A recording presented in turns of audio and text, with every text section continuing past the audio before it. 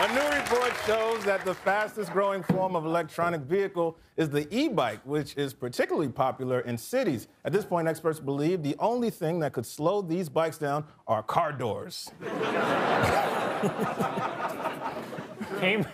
Cambridge University in England's released a new calendar featuring student athletes naked. Unfortunately, they're all from the Quidditch team. It's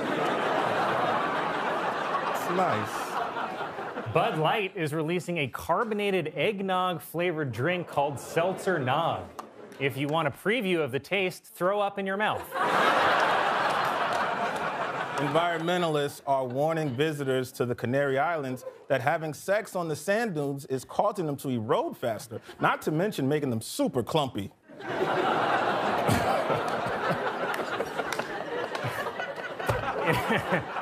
Oh, man.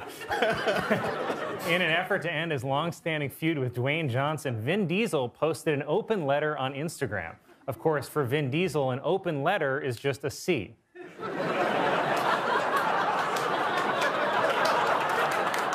A charter plane service in Las Vegas is offering people rides to nowhere so they can have sex in the air. Oh, fun, said a polar bear in 60-degree weather.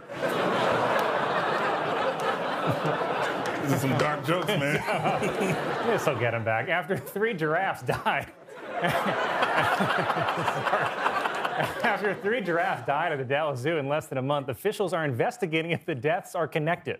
Some are beginning to suspect that this could be the work of notorious serial killer Jeffrey Dahmer. An 83-year-old man has become the oldest person ever to hike the Appalachian Trail. The man dedicated the walk to his wife, who died a few miles back.